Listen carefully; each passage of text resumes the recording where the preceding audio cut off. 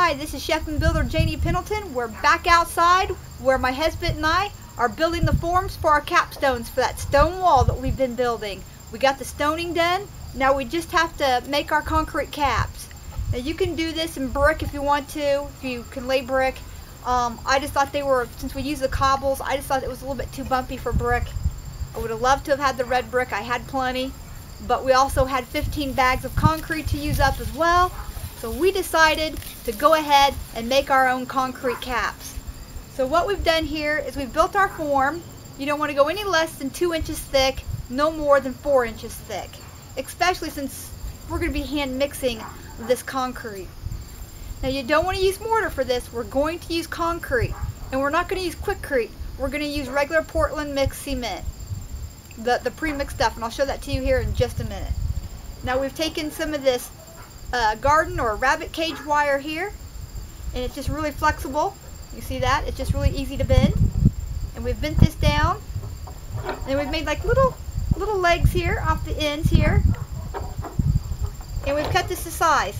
Now what you want to make sure that you don't do is you don't want these to stick out and rub on the sides of your wall. Okay? Now next, when we get this all the way down here, and we know that the majority of the concrete is going to be above the wire, and not a lot of the wire is going to be showing on the bottom, what we're going to do next is we're going to paint this with some sort of motor oil, or maybe spray some PAM on it, because we want these boards just to pop right off of here. Unlike the mortar, we can't afford to have anything come off the side on this, or it could damage the look of the actual top. So yeah, we've got our dividers here. We're making 3 separate ones, and we've divided it. So we've taken the whole of the top and the length, and we put our dividers in it, and then what I'll do is I'll put mortar between that and some caulking when I put these tops together, because this makes it easier for my husband and I to carry something this size versus something this entire length.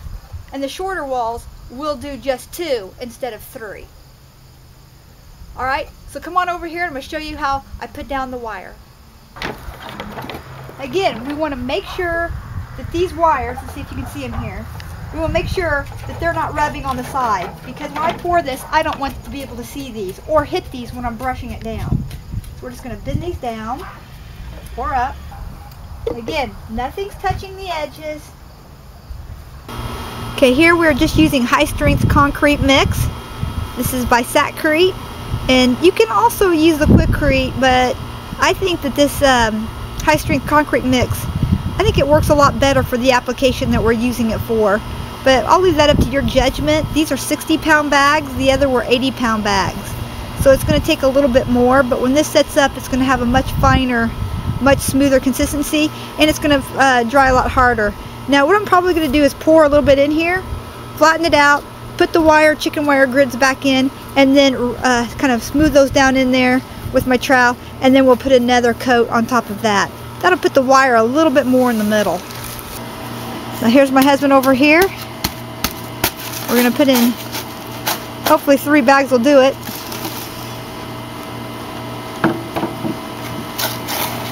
Just going to add a little bit of water. We're going to make this cake batter like. You want this pretty soupy so it'll fill in the nice squares, you know, the nice angles. Be sure and wear a face mask. We got perfect weather for this. The sun's going to help this cure, but it's not so hot that this is going to cure too fast and crack. I think that's very important. We're having about maybe a 78-degree day. We got a little bit of a breeze. Beautiful day for building molds, concrete molds and forms. So what we're going to do now is we're going to take these out, and we're just going to sit them right here. Then we're going to take some PAM. All I had was some Crisco butter spray. Doesn't matter, some PAM will work. And we're just going to spray the inside of this mold. Just like that.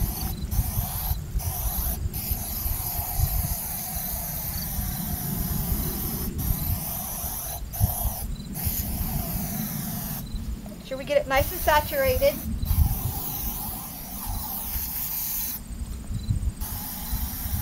Floor is the part I'm most worried about.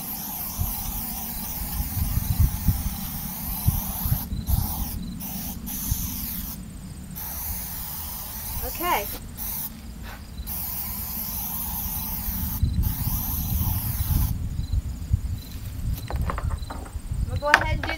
one, just in case we have enough to put in the next one.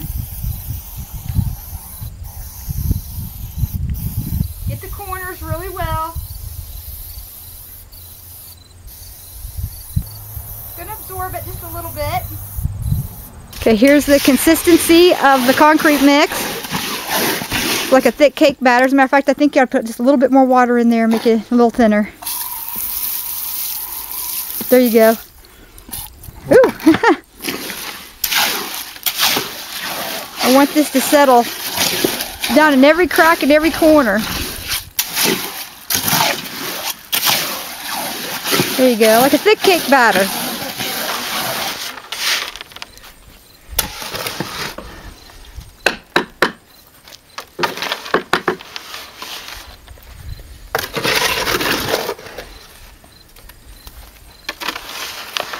Okay, let me float it and we'll put the water in it.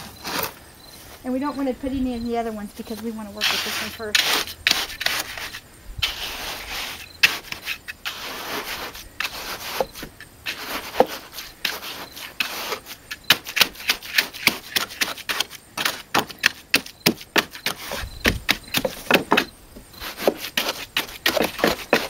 Pat it, get it down in there. Make sure it goes all the way to the corners and to the side. We don't want any broken or chipped off looking corners. It's really solid in there. I'm going to take my chicken wire that we bent all the wires down to fit, making sure nothing touches the edges.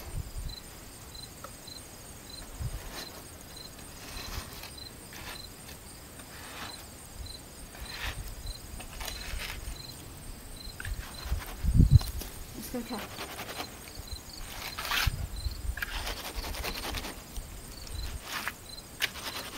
Kind of vibrate that in there just like that.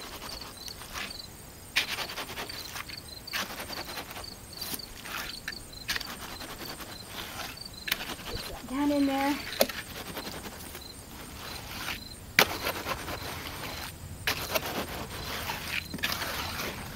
Okay.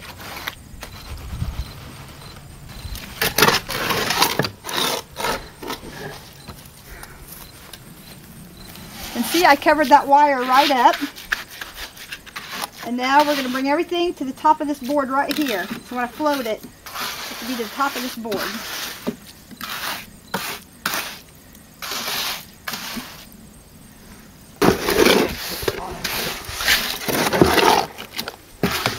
You got time to work with this, so just relax with it and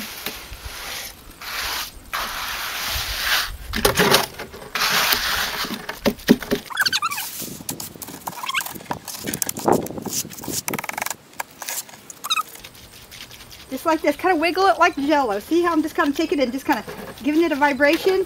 This gets the wetter stuff at the top. Gets a nice square edge, nice in the corners. Makes it real bad. You can just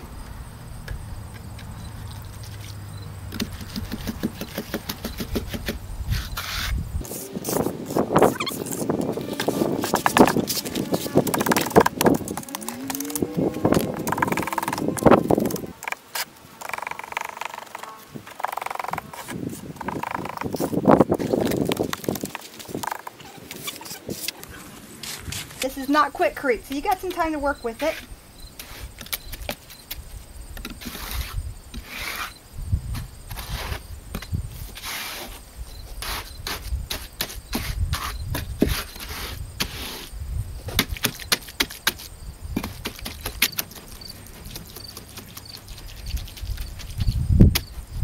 This also helps give a nice smooth side as well, because we're going to knock these off and I don't want rocks showing on the side. And I'll show you how I do that a little bit more here in just a minute.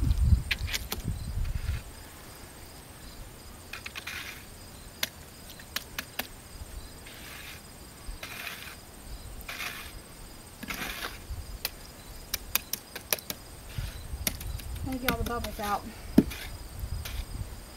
Still a lot of bubbles.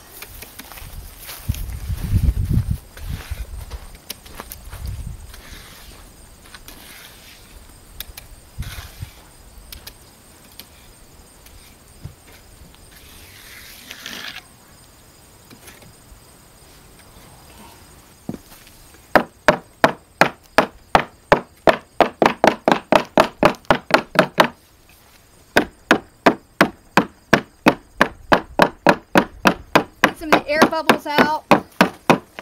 It'll help get it smooth and a side like this to the side.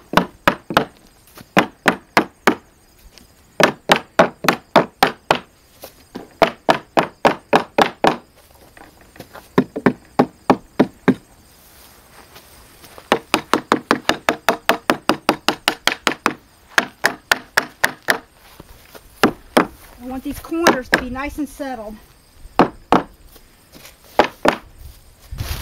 off the trowel. Do we have enough to do another one? I think we do.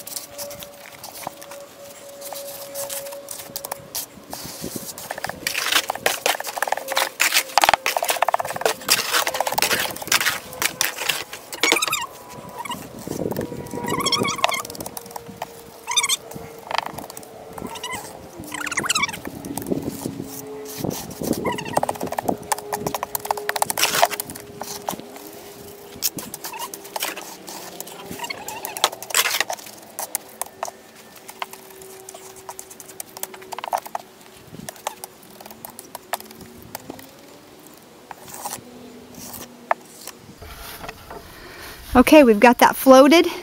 Got the excess water off the top. And we're just going to let this sit now for 24 hours.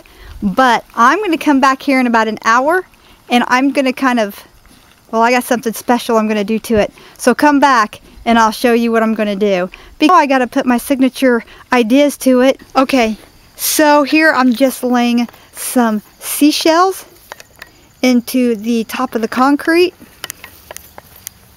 See, get around here so you can see it better. See that? And some sea glass. And I'm just making some really cool designs here, and these will all butt up to each other and giving it the same design. And now I'm getting ready to do this other one here. Get you up closer here so you can see it. Isn't that neat? Okay, we're just removing the end plates.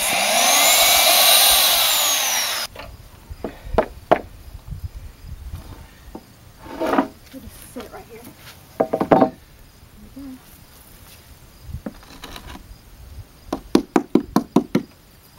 See, look how good that edge looks. Excellent. All the way down, they're straight, they meet up with each other.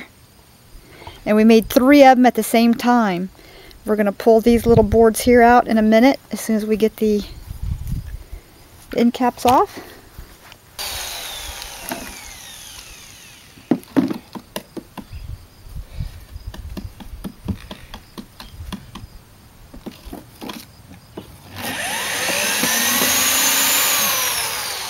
Look how nice that looks, John. You couldn't have bought these like that.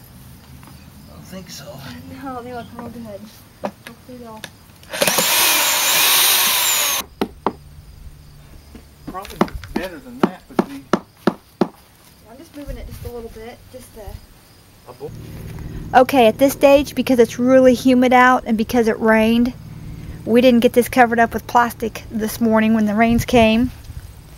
And we got enough rain that it's still really soft. So we're just going to let this sit here, let it rest so we don't knock off any more corners. We kind of lost a little corner here and we was trying to knock out the boards. We're just going to let this sit. We're going to let this sit for another 24 hours. We're not going to touch it. You pick it up, one of these up now, you'll break it in half or crumble it. You don't want to do that. You want this to be good, cured, and firm. Okay? Now what you're seeing over here is just the plastic tape that we put down in there. That'll come right off. And you can see the forms came right off with a little bit of the oil. It came right off. A little bit of that spray pan. Not an issue there at all. And this is the results of it so far. And like I said, when we pull these boards out here, we'll have 3 separate pieces. Just like that right there.